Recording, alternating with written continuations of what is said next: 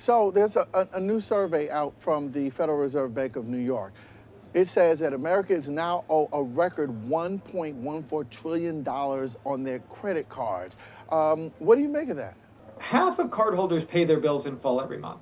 So while they're counted among these balances, they don't really have debt, not in the sense of paying interest every month. The average credit card, by the way, charges about 21%. So if you're in the half that is paying interest, that's a really big deal for you. There's a take on these credit card balance numbers that showcases an expanding economy, more credit card usage, less cash. It's not all bad. What is bad is lugging around $6,000 in credit card debt at 21% interest for years and years and years. And I'm giving about the average stats there. Minimum payments in that average scenario keeps you in debt for 18 years and costs you about $9,500 in interest. So if you're among those with credit card debt, you've got to prioritize payoff. Get a 0% balance transfer card or work with a reputable nonprofit credit counselor. Big picture, though, the credit card market's in good shape. Yeah, delinquencies have gone up and debt's gone up. Lenders are feeling pretty good about things and credit is still flowing freely. The trouble is more on the margins. It's people with lower incomes, lower credit scores.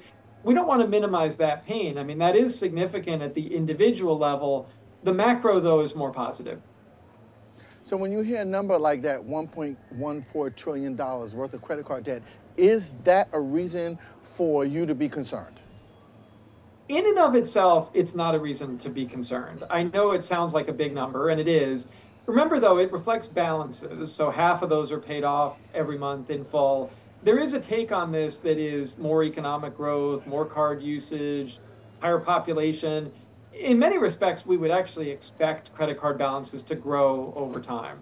It usually takes something pretty exceptional for them to fall, like the COVID pandemic or the Great Recession before that.